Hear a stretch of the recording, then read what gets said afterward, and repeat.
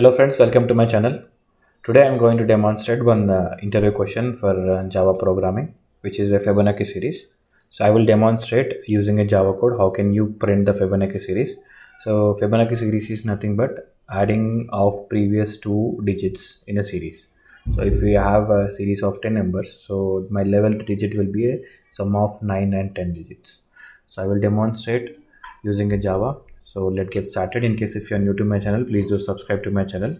So I have a main project here, and under that source main Java. So I have a package called programming interview questions. So I will create a new class under that. So I will say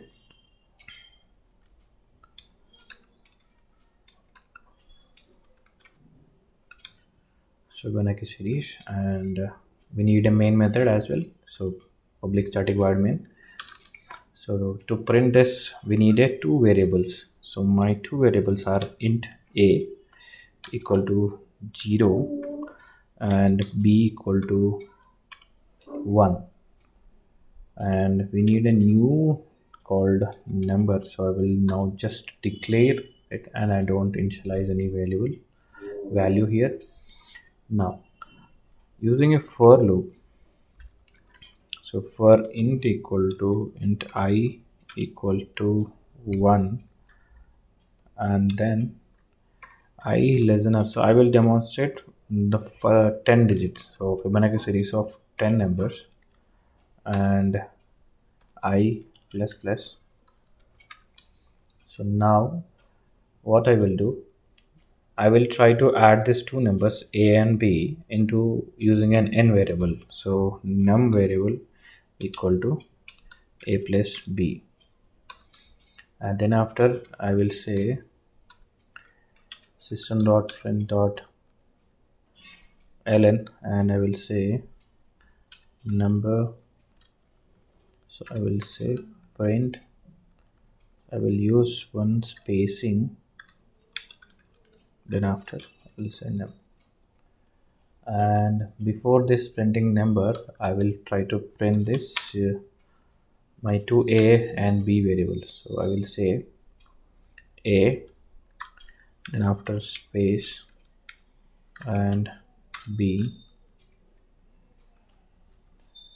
and here it should be a system.print, not println. So I'm going to print in a one line.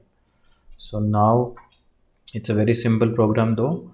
So here I am assigning two variables and initializing with a 0 and 1 and number variable, and firstly I'm printing a and b values, then after I'm using a for loop to iterate, and iteration should be my 10 count, and then after I'm using a num variable, and using num variable I'm trying to add a and b, which is 0 and 1.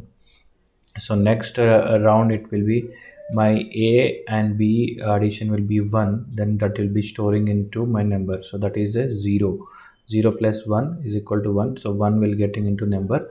So then after I'm printing that number. So after that I will use num equal to, so I will say a equal to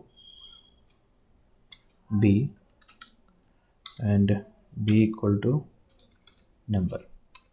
So I'm trying to do, so my next value 1, so 1 I'm storing in a, then after I'm taking the number value which is 1, so I'm storing that into b, then after 1 plus 1 it will be going to be 2. So let's quickly save this program and run this program. So here you can see, so first addition of two numbers, first two numbers is 1, then after addition of second and third it's 2, and 4 and 3 is 3, and then after 5, 8, 13, 21, and similarly likewise. So this is a very simple interview question. So I hope this session is useful for you. In case if you are new to my channel, please do subscribe to my channel. Thank you for watching.